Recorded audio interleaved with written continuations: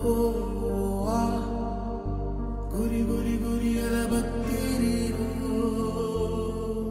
really telling you today, అలాంటి actor దొరకడం నా ఒక్కడ అదృష్టం కాదు, తెలుగు ఫిల్మ్ ఇండస్ట్రీ మాత్రమే కాదు, ఇండియన్ ఫిల్మ్ ఇండస్ట్రీ చేసుకున్న అదృష్టం అలాంటి యాక్టర్ దొరకడం.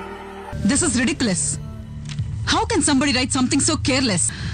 ఇది కల్పితం కాదు, నిజమని నిరూపించడానికి ప్రపంచంలో ఒకే ఒక్క మార్గం ఉంది.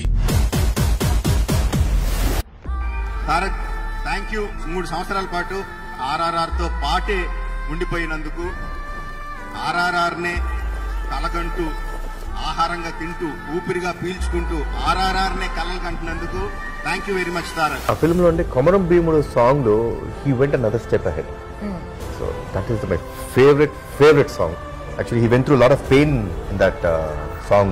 I know that because he had some blood circulation light agindi. He had to take physiotherapy again to come back to do that song. Okay. So you place the camera only on one small eyebrow of him, and he can perform with eyebrow.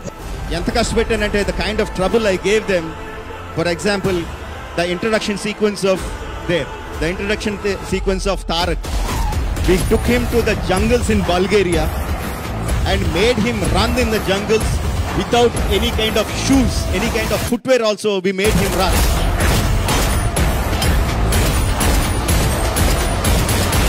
I was put on about 3,000 calories a day. I was eating 7 meals a day. Took me somewhere around a good 16 months to 17 to achieve that. Tarak is very particular in how he eats and the calorie count. I've seen him on sets. Without them saying how hard you guys have worked on their body. Like he couldn't even bend down, like his legs were so sore. ఆ గోండ్ల ఇందులో పుట్టినటువంటి మనిషికి ఎలా ఉంటుంది, ఆ thinking ఎలా ఉంటుంది, తన బిహేవియర్ ఎలా ఉంటుంది, అడవిలో పెరిగిన మనిషి నడక ఎలా ఉంటుంది, నడవడికి ఎలా ఉంటుంది. ఆయన ఎపిసోడ్ తో కంపేర్ చేస్తే అది టార్చర్. అది వాటర్ వల్ల బాగా తడిపేసి వింటర్ లో బాగా కష్టమైన క్యారెక్టర్.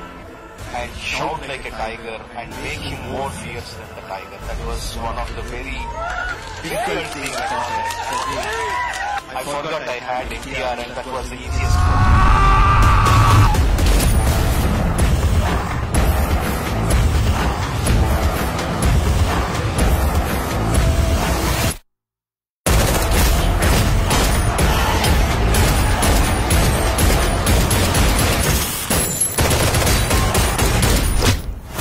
అలాంటి ఒక్కడి గురించే ఈ పుస్తకం రాసింది.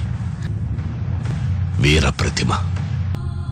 ఆ రాయి పైన అతని రూపమే చెక్కారంటే అతనేదో గొప్పదే సాధించుండాలి. ఎక్కడుంది మీ వీర ప్రతిమ? ఎక్కడుంది ఆ మీ ఎల్ డొరాడో?